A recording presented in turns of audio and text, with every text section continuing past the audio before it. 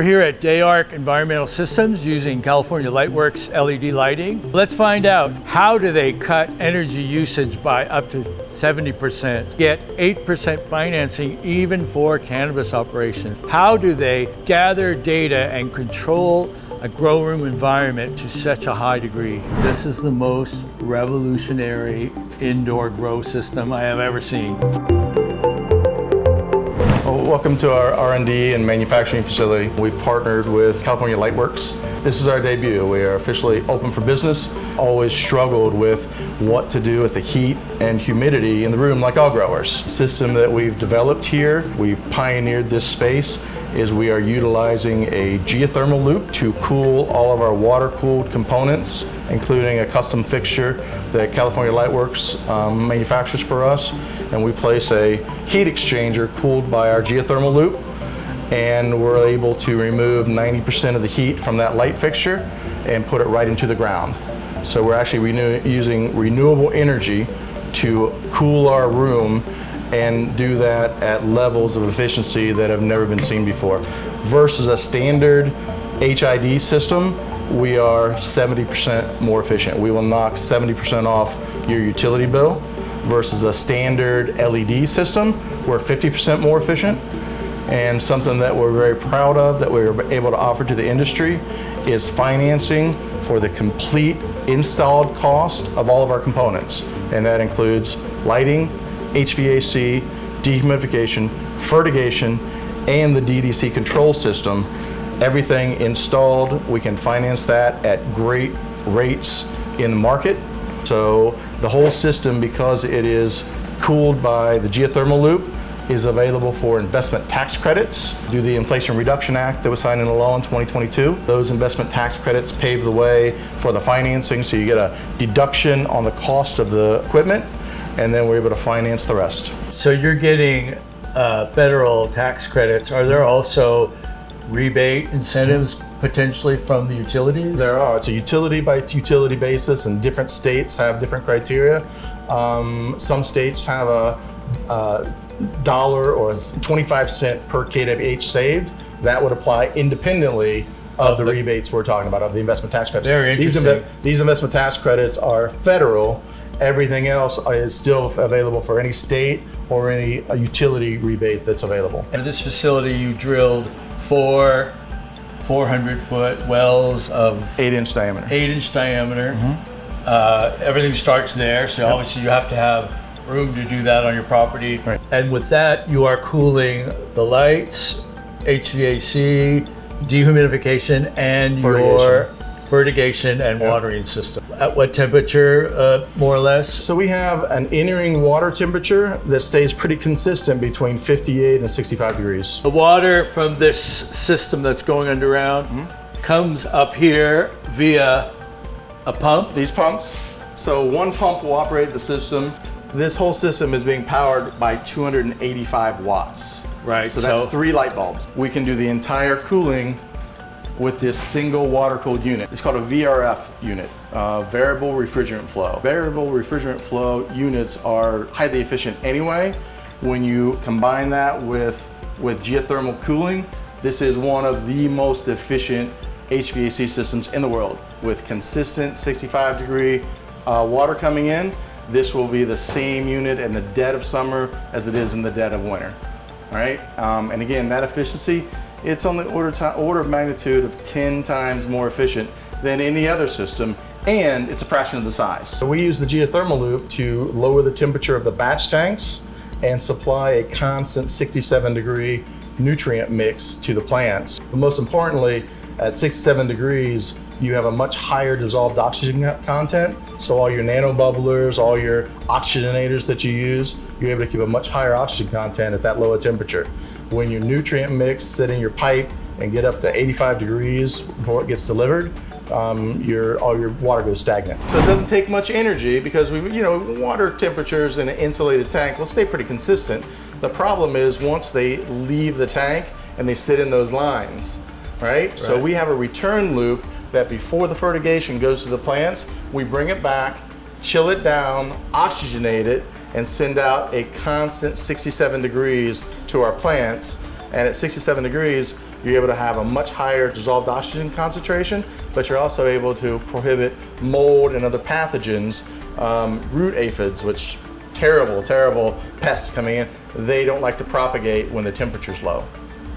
Very nice. And you're even able to cool the root zone, correct? We are. Additional option, we run radiant cooling through a piece of PEX tubing in your rolling tables, and then set your pot or whatever substrate you're using, rock wool slab, individual pots right on top of that radiant cooled PEX, and we control your root zone temperature now from the bottom and then from the top when we deliver the nutrients in, and it keeps that entire root zone at the optimum temperature. And the plants give off a lot of humidity. So we actually decouple the HVAC system and the dehumidification system, and the Quest units operate highly efficiently because we're cooling the discharge with a cooling loop. And we have 3 Quest dehumidifiers. This is a Quest 335 dehumidifier with a cooling coil attached to the geothermal loop. We include this in our scope of offering. We're able to get investment tax credits, financing on the Quest units. The installed cost. We like the Quest 335. It has a high static fan and also a variable speed drive. We run this from the geothermal loop. We add here in our facility, we don't modify the unit at all, except for adding a discharge cooling coil. We have 65-degree water coming in at the bottom of the coil, going through, pick up about 7 degrees across that coil. Discharge on this unit is about 72 degrees.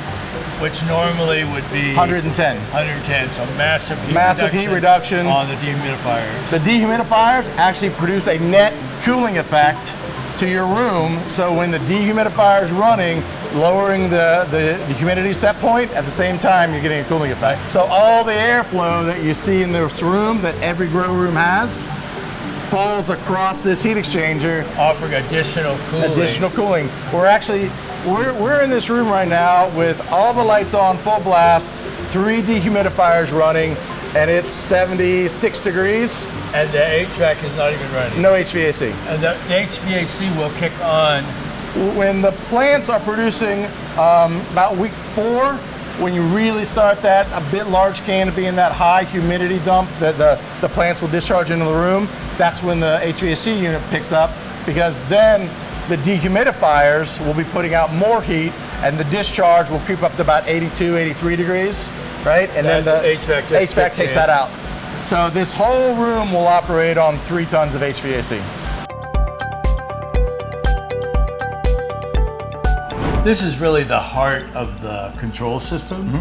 So this is a custom designed control system that you have developed over the last 8 years. Over the last 8 years. We're actually developing a very high-tech front end that's going to have a very elegant user interface that's under development right now.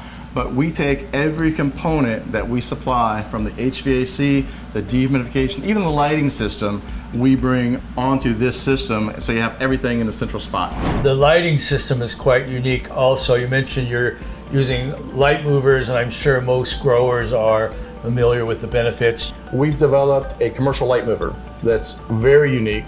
It reduces the number of fixtures by about 25%. It is industrial grade. This thing moves back and forth using hydraulics. So it's maintenance free, practically long life, and we can push with our setup, the same one you'll see in this room, we can do up to a 200-foot row. You get much better penetration of the canopy. It's more like the natural sunlight. Yep.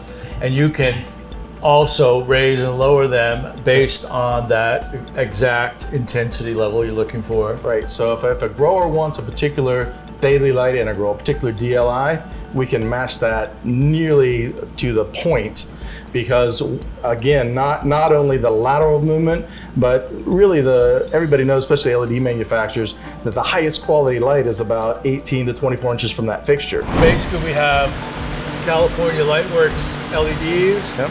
On light movers. Yep. Move back and forth, up and down, all dynamic. Our standard design, we do a 4-foot spacing, and then we move the lights 4 foot. So we get complete coverage over the canopy, less shadowing. We're able to move the lights down closer to take advantage of that high quality light. 24 inches from the spectrum and really dial in a precise daily light interval. You see the pipe rotation actually spins within our custom design wheels. We don't need bearings to handle the rotation. And that's all very smooth movement back and forth, and it really allows you on a industrial level to be able to control the height and right. Now the DLI of the lights. The beauty, of course, of the Mega Drive design is there's no driver. Right. The driver is centralized, it's outside of the room. You're taking the heat of the driver out, plus makes this much easier to cool. There's no peripheral equipment. If we look here, here's a competitor's LED. There again, with the driver running much hotter. You've got to deal with the driver over the light fixture. We're at 100 degrees. 100 degrees or more. We've got to contend with the space of the driver. Obviously, this is a much cleaner design for this application. We actually draw the heat from this section of the light into the heat exchanger. So when you're looking at the inlet is on this side, the water is exiting at 73 degrees, and it's coming into the light at 69. So we're picking up about 7 degrees across this light, and all that water, all that heat is going out into the geothermal loop.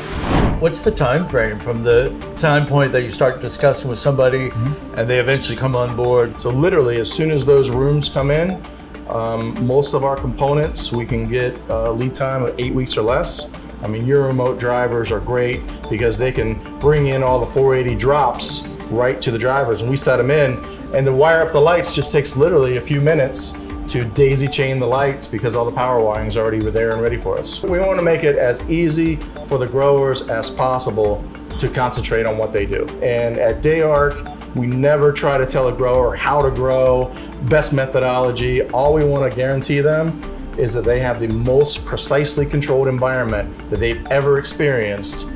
Go off and do your thing as best you can do it. Along with the lowest energy usage. With the lowest energy usage, which for any grow, your electrical rates are usually your #1 expense. So, like all of our Mega Drive installations, you can adjust the spectrum.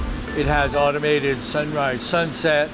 You can program it over time, so we're using that here. The precision environment, I mean, the proof will be in the pudding once we have this installed and have some growers that are early adopters that really want to wrap their arms around this technology and maximize it.